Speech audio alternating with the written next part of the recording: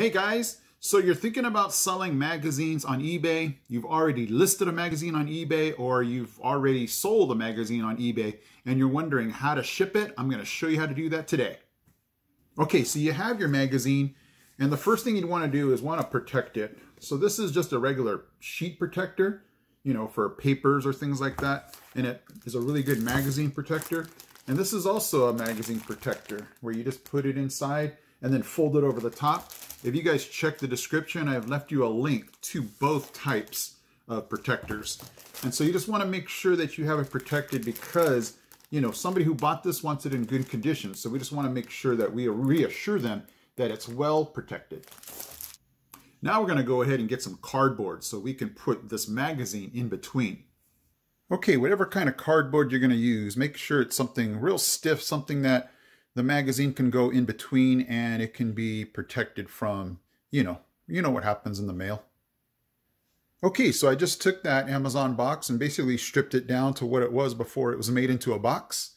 And so what I'll do now is I'll just go ahead and stencil the magazine here, just stencil over it and be able to cut out two sides of this. We're going to make a magazine Oreo sandwich.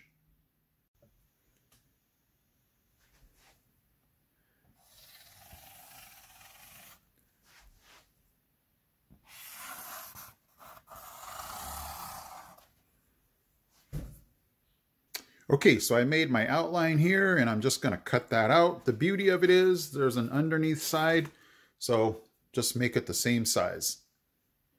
Okay, now that we have both sides cut out, we will just take the magazine and, like we said before, make an Oreo sandwich out of this. We'll just place it like that. Put this on top. And I'm just going to go ahead and get some packing tape and just wrap this up real good so it doesn't slide around too much. Just so that this thing does not have a mind of its own and start sliding around. So we'll put it like so.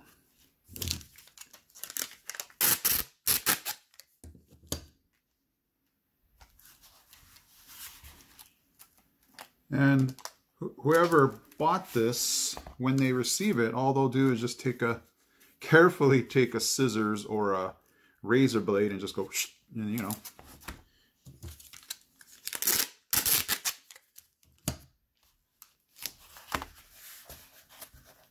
Just want to make sure that's firm and tight. And there we go. You don't hear any sliding, and this is going to be ready now to put inside the envelope.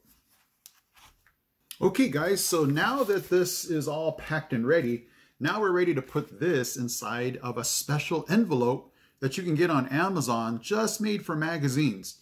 So I bought a 25 pack of these 10 by 13.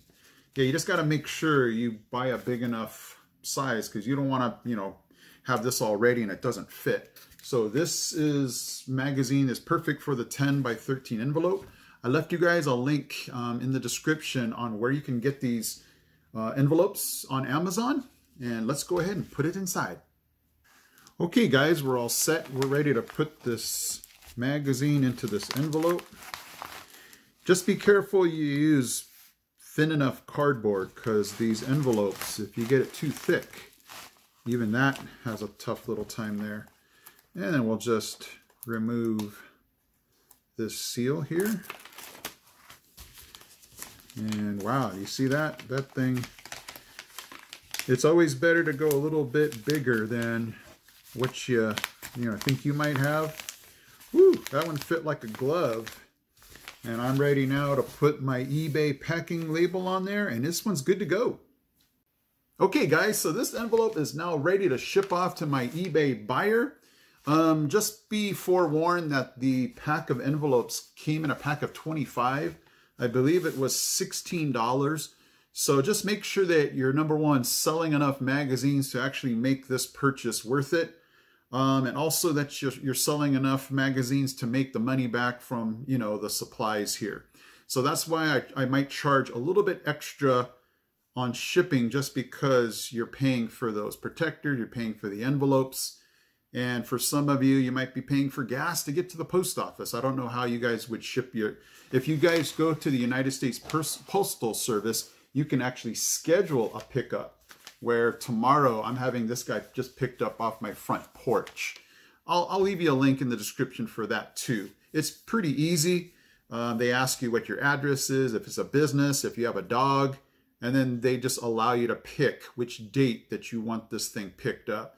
If you find that going to the post office is a hassle, so there you go, guys. For those of you that want to know, how do you ship magazines that people bought from you off of eBay? There it is. So hopefully that was easy enough for you. If you have any questions, throw it down in the comment section. I'll do my best to answer it. Thank you guys so much for watching.